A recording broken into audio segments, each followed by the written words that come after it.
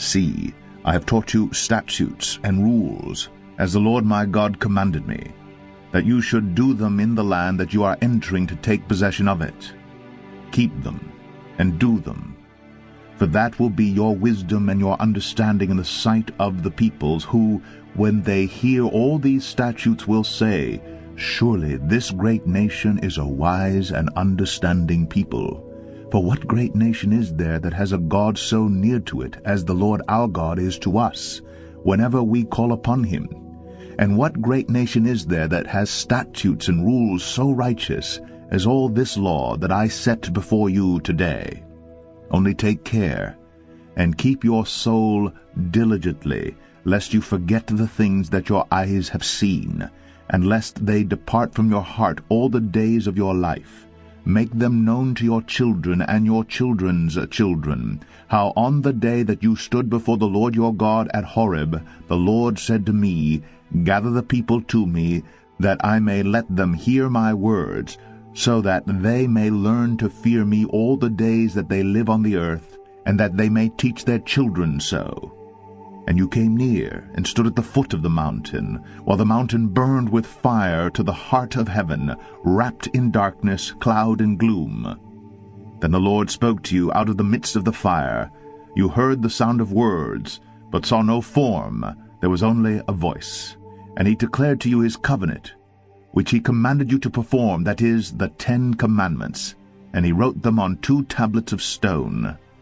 And the Lord commanded me at that time to teach you statutes and rules, that you might do them in the land that you are going over to possess.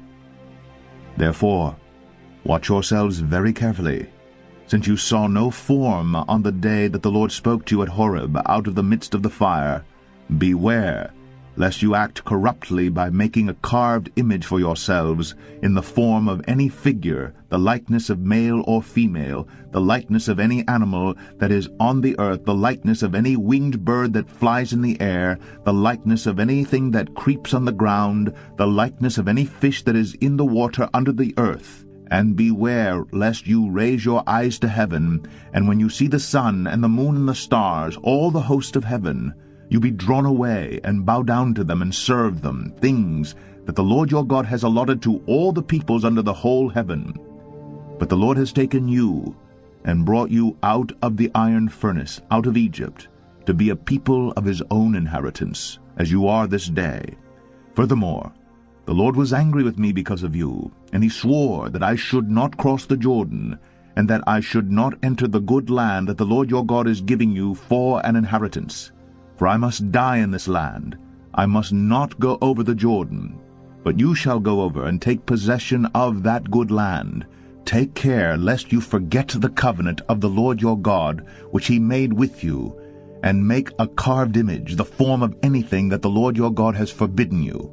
For the Lord your God is a consuming fire, a jealous God.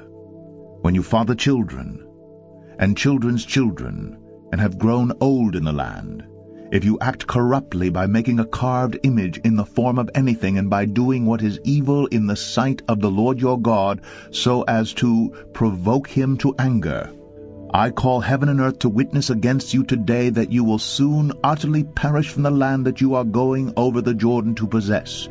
You will not live long in it, but will be utterly destroyed. And the Lord will scatter you among the peoples, and you will be left few in number among the nations where the Lord will drive you.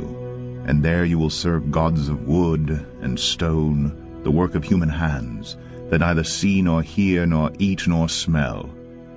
But from there you will seek the Lord your God, and you will find him, if you search after him with all your heart and with all your soul. When you are in tribulation, and all these things come upon you in the latter days, you will return to the Lord your God and obey his voice. For the Lord your God is a merciful God. He will not leave you or destroy you or forget the covenant with your fathers that he swore to them. For ask now of the days that are past, which were before you, since the day that God created man on the earth, and asked from one end of heaven to the other whether such a great thing as this has ever happened or was ever heard of. Did any people ever hear the voice of a God speaking out of the midst of the fire, as you have heard and still live? Or has any God ever attempted to go and take a nation for himself from the midst of another nation by trials, by signs, by wonders, and by war, by a mighty hand, and an outstretched arm, and by great deeds of terror, all of which the Lord your God did for you in Egypt before your eyes? To you it was shown, that you might know that the Lord is God. There is no other besides him.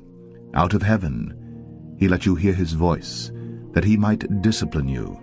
And on earth he let you see his great fire, and you heard his words out of the midst of the fire.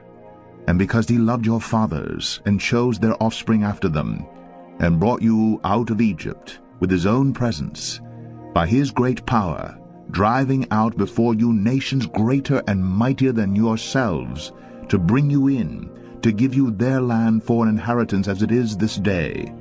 Know therefore today, and lay it to your heart, that the Lord is God in heaven above, and on the earth beneath. There is no other. Therefore you shall keep his statutes and his commandments, which I command you today, that it may go well with you and with your children after you, and that you may prolong your days in the land that the Lord your God is giving you for all time.